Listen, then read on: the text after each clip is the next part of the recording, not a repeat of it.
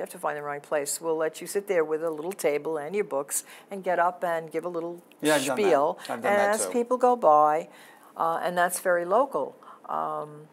Have you joined any local author organizations? I really haven't, and my wife keeps getting on me to do it. Yeah. You know, I haven't, but when I was on News 12, I had went to Barnes & Noble, and I had asked for the store manager to let him know, does he have copies available if people want to order them. And not to go into a long story, to make it short, we had a little bit of a dispute. Yeah.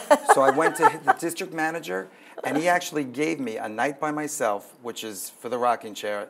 I forgot what year. It was on Thursday, November 6th. Usually they would take about 5 or 6 different self-published authors and let them come and talk. I had my own night. And it was wonderful. I had a wonderful turnout. Yes.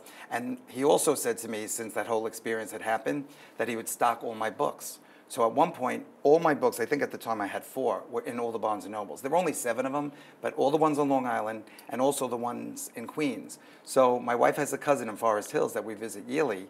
So she's I know right, that Barnes & Noble. it's like off It's on Austin Queens Street. Boulevard. Yes, Austin Street. We walk in. I grew up there. Oh, did you really? Yeah. Oh, in Forest Hills? Queens. Oh, okay. In Queens, not far from there. Oh, okay. Middle Village. Okay, I was from Ozone Park. Then we moved to Queens Village, not too far. So we walk into the Barnes & Nobles, and on a pedestal by itself is the rocking chair with a spotlight on it. Going up, you know how they have a second floor, the escalator, right in front of the escalator. It was like a dream. So unfortunately, when you self-publish, you're not a James Patterson. So my wife and my kids and her cousin were like, go stand by and tell people you wrote the book. And I should have, but I was a little uncomfortable and I didn't. So just recently we were talking about that, and I regret that I should have said to the manager that I'm the author and you have it on a spotlight if anybody wants a signed copy. You know, I didn't think of it. And then you know what, all the marketing I did, it's all about networking. Then I knew somebody whose cousin worked in Penn Books, you know, Penn Books in Penn Station, and they carried my books there.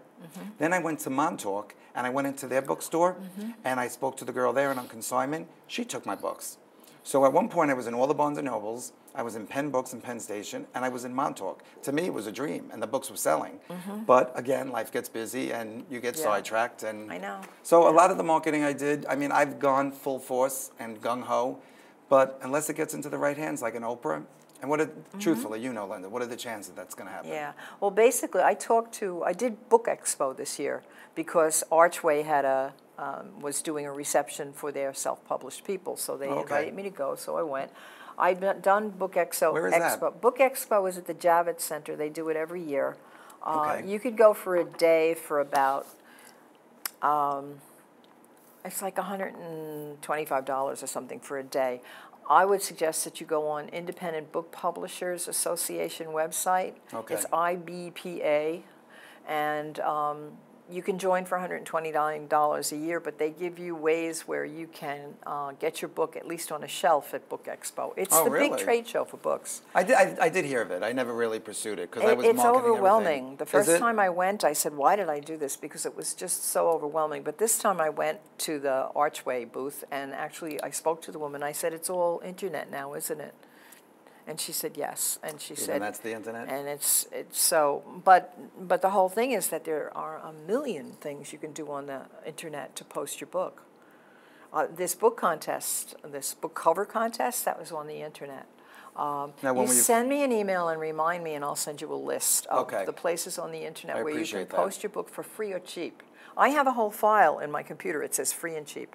Oh, do you really? Yeah, because it's endless. It's like going into the most amazing maze you ever went, and you never get out of it. There's always some other place that it leads to. That it could lead to? Wow. But there's a lot of places to post your book, and basically what she was telling me is that your big advertising occurs on the internet now.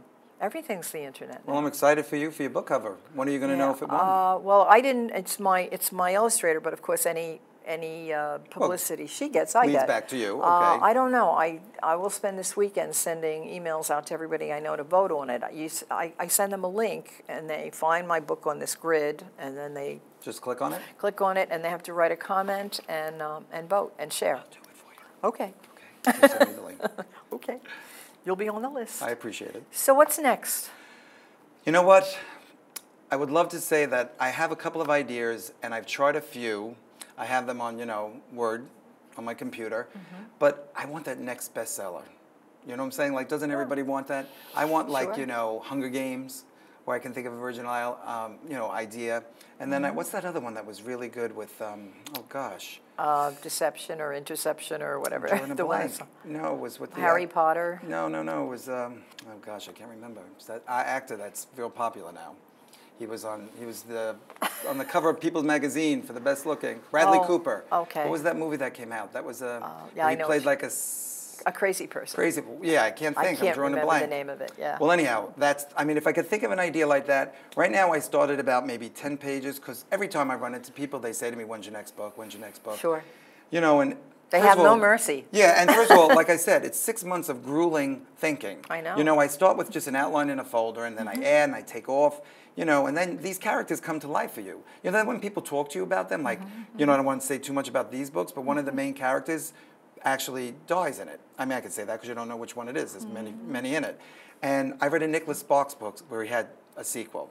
And I got to know the characters so well, the guy and the girl. And then in the third book, he kills one of them off. Now, this is before I did that. I said, why would you do that? I got so used to them, you know? I know. And I'm like, how could you do that? So I did that to one of these characters, and everybody said the same thing to me. How could you do that? You know what? And I had no pity, because I wanted it to strike a chord where they would have been emotional and upset, and apparently it worked, you know? Well, I hope you really do get a great idea and a bestseller. Well, I appreciate it. For both of us. It was great to have you. Thank you so much for having me on your show, and I look forward to maybe coming back again talking to you. when I write another book. Thank you. Yes, absolutely.